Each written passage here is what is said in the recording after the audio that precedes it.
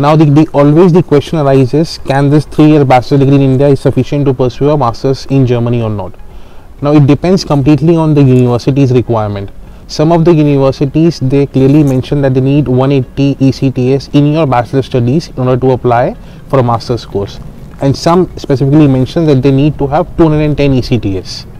Now with a 3-year bachelor degree, the most important point is to apply for only those universities who are asking for 180 ECTS or who have simply mentioned that you should have a relevant bachelor's degree of 3 years from India.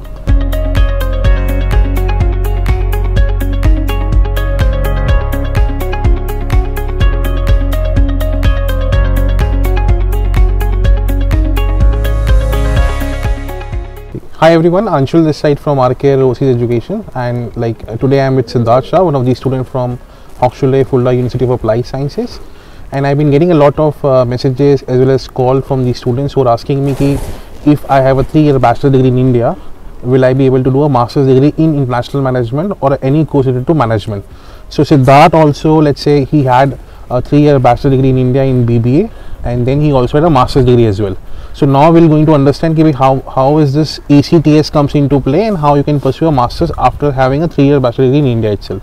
So let's welcome Siddharth. Hi Siddharth, how are you? Hi Anshul, thank you so much for giving a brief introduction about me, and welcome to Germany. So he also had this 3 years of bachelor's in India, and here I would like to mention that a 3-year bachelor degree in India comprises of, let's say, a maximum between 140 to 150 credit points.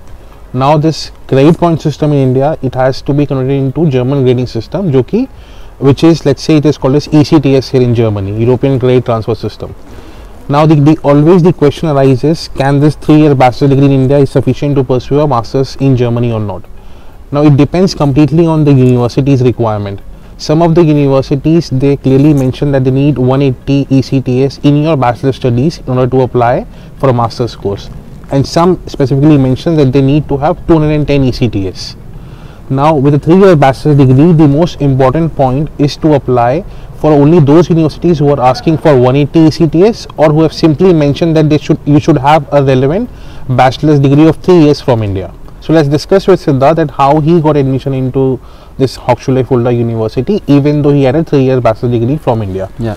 So can you please tell me, Siddharth, how did you get admission into a master's course in international management here? My graduation was of 3 years, and it comprised of 158 ECTS, and after that I worked for 2 years, and meanwhile I completed my master's as well. So I did my master's from India, and therein I got 120 ECTS extra. So before the admit, so for the admit, 180 ECTS was required, and then the UNICEF, they took 1 year of my master's and then 3 years of my bachelor, so it comprised of 4 years, and that's why the problem of ECTS was no more. Okay, all right.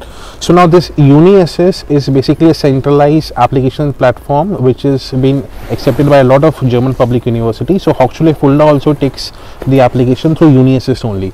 Now in his case, since he already has a master's degree from India which had 4 semesters and comprised of 180 ECTS credit points, which is why when UNICEF evaluated his application, they took the 3 years of credit points from his bachelor's degree, and then they also calculated the credit points earned from not from the complete 2 years of his master's, but they only took the credit points of 1 year of his master's studies in India, and the total number of credit points then jumped up to beyond 210 credit points, which helped him to fulfill the requirement of the university in terms of credit points or ECTS.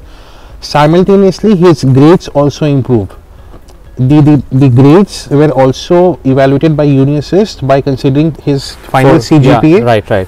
So 3 years of my bachelor's plus 1 year of my master's, so it was of 4 years, and then inclusive they calculated my GPA. Fine.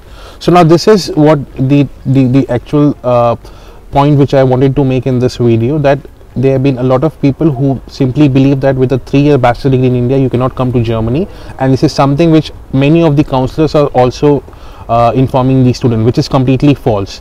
Depending on the university's requirement, if you're able to fulfill, then you can definitely apply here and get an admission as well.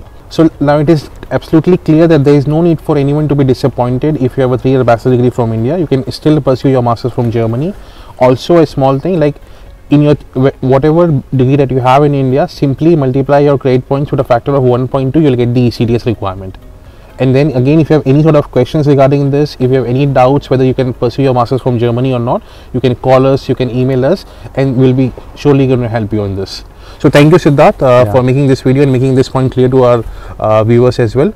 And thank you everyone.